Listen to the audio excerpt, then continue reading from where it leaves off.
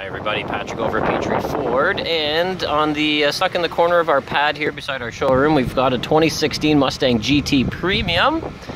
It's not the track pack, this is the Premium edition, so it's got the fancy pants interior, basically everything a Ford GT would normally have, with a few more bells and whistles. That said, it's not the track pack. Track pack has a few extra goodies as far as go fast stopping power and some handling options.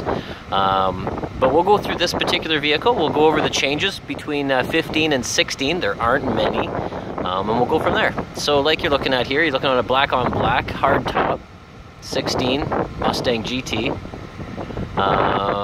Signature accents, obviously, same as 15. The nice LED gills in the headlights there. We've got some nice LED fog lights, LED turn signals. Where's my finger? Right there.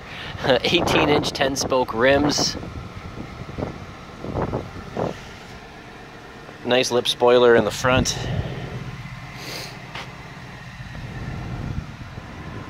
I'll show you some interesting trivia with the rear here. So as you know, the V6 is the base motor, the EcoBoost 4-cylinder is the middle-of-the-line motor, and the, well, 5 liters, the GT. So if it says GT, obviously we're dealing with a bad boy here, the 5 liter. If it shows just the horse, that's the EcoBoost. And if it shows just the horse with the 3 stripes in behind the horse, that means you're dealing with a V6. Food for thought, a little bit of trivia for you anyways. But we got a rear view camera. Kind of an integrated deck lid spoiler. It's not exactly a spoiler, it just kind of angles up, right? The track pack does have a spoiler, or spoiler delete, however you want to do it here. Rolled aluminum exhaust tips. Your reverse light's integrated in here. I've seen some really cool upgrades with that light online. Of course, parking sensors. I like how they're nice, integrated, and you don't even notice them on the vehicle. As far as changes go on the outside, there's only one change, aside from a few color changes, but usually color changes are just changing the title of the colors themselves. I don't really notice a much color difference between like dark side black and black shadow, for example. But the one addition for 2016 in GTs only, this is the hood vent, but on both sides, this side and this side here, just above this little vent part, that's an LED turn signal light incorporated into the vent. Kind of a neat little indicator for the driver. But going inside here, so it is started already. Put nice push button start. Again, I saw a really cool upgrade to change this button into the GT350 button. There's a really hard way to do it that Ford wants you to do it. There's a really easy way to do it that I seen a video online do. I don't suggest doing it, but it seemed like it took 2 seconds. So just going left to right, we'll go through the options here, but basically we've got 3 position memory seating. Obviously power door locks, power windows, power mirrors as well. We got your headlight controls with your fog lights and dimmers. Little storage compartment. You got your trunk hatch here. We've got a manual adjustment for the steering wheel right here. If I'm pointing the camera right, you just push that down, angle your steering wheel appropriately.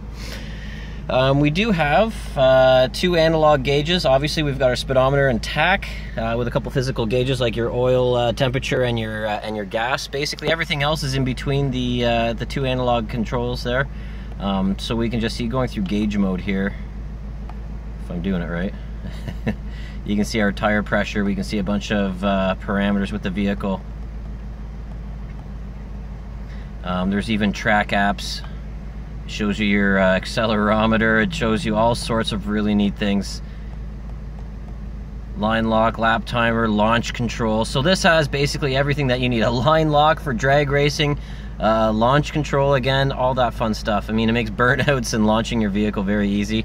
Obviously, it's pretty hard on the car, but lots of cool stuff. It's a video in itself going through all these options, but pretty robust, neat features. The GT is the only vehicle that has the launch control and the line lock, just so you know. If you plan on using those, get the GT version. Cruise control, of course. We've got our sync options, and when you have the fancy 8-inch touchscreen, you'll know that paired with sync, you have over 10,000 voice commands to control your climate, your cell phone, your navigation, and your audio. Of course, audio controls here. Moving over to our center stack, if you had the the track pack, or the EcoBoost with the track pack. One of these vents would be reserved for a gauge. EcoBoost, for example, has your boost gauge built within.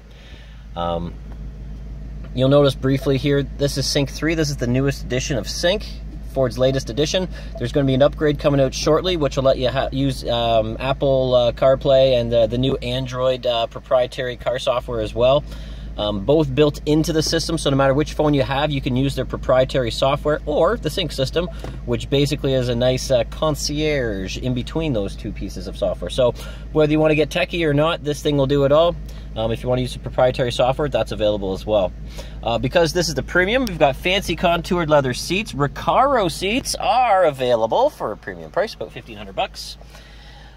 These are air conditioned. I don't know why I'm not doing that right now. So obviously wherever we see the perforated leather in the center here, cold air gets shot up through it.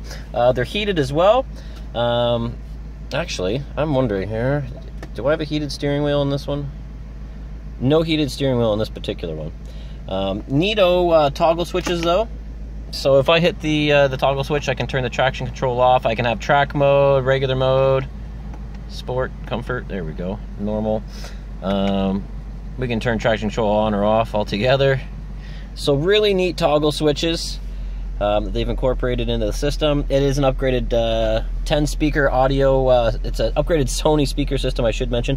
One USB port, one 12 volt.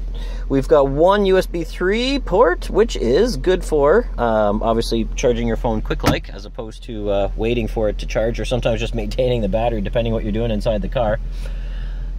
Changes over last year. So, like I said, there aren't too many changes. One of the changes I already pointed out, which is the, well, you can see kind of the hood vent there. There's a little light in there for your signals, which is neat. The other change, which is kind of funky, when you do seat position memory, obviously it remembers your seat. It remembers where your mirrors are, so it'll do your mirrors. It'll also, this year in 2016, it'll remember what ambient lighting system you had when you hit the save button. So ambient lighting is the color of LED lights that are glowing in the footwell, in the map pocket. I believe there's a little lighty thing in there. And then there's some in the back seat as well. Oh, and in here too. Basically, this shines inside the cup holder as well. So it remembers what color, what lighting system you had, and it'll put it into the memory as well. I do have a sheet though from Ford, which goes over specifically what's changed. If you guys want to hit pause when I have this sheet out, that might give you a good read on everything. But here's what we got. So basically, like I said, Sync 3, the integrated turn signals into the vents, and the ambient lighting change. All they've done really is they're adding different ways to customize the vehicle graphics-wise. Excuse me. They changed some colors around. They've added shadow black. They got rid of normal black. They look the same. They've added a 19-inch nickel wheel option to the GT Performance package, which is normally a black rim, so they're giving you a little bit more options with rims. Not everyone likes the black. And then beyond that, we can just see there's different cross branding with packages. So now you can get a California special on the GT Premium. You can get the Pony package on the EcoBoost. You can get the interior and wheel package on the EcoBoost. So basically, they're allowing a crossing of different packages with each other. So people that want, the GT Performance pack on a convertible, now they can do it. So a lot more options with packages and customizing your Mustang exactly how you'd like it if you're ordering one, which is kind of how I would do it, I think. But I mean, in general, really nice brushed aluminum all the way around. You still got your classic Mustang badging. That's pretty much it. I mean, we're looking at the window sticker backwards, but 47,000 Canadian is what this goes for. There's always a couple of rebates going on, whether it's on financing. Typically not as much on Mustangs, but there's always a couple bucks off these anyways as far as rebates goes, so make sure you check in with us on that. Beyond that though, there's your 2016 Mustang GT. Like I said, this is a premium edition. Subscribe and stay tuned for more. We'll get some F-150s, Edges, and Escapes up soon. And if you have any suggestions, questions, or anything else, please leave them in the comments. I'm always happy to help. Take care, guys.